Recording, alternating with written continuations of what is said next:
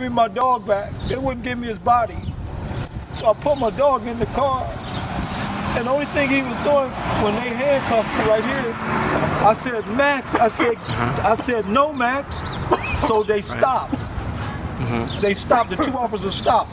But the third one came out of nowhere, but he didn't hear the conversations or nothing that happened.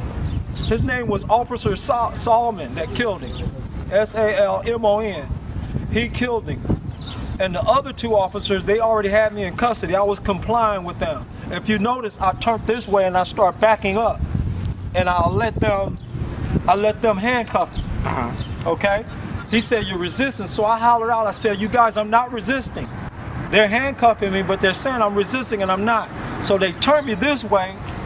And as I was turning this way, I turned around and my dog jumped out the car. First he was barking, he jumped out the car and he went at one of the officers and I said, Max, no! And he backed up like this and that third officer came this way. And when he came this way like this, he had his gun drawn already. So he came over here to kill him. And then the dog jumped like this at him and he said, pop! And then he said, pop, pop, pop.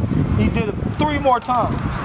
So I asked the lieutenant, I said, is that protocol for someone to kill a dog and shoot him 4 times after the dog was trying to flee? If you see where his blood is going, he wasn't coming to the officer no more. He was trying to get away.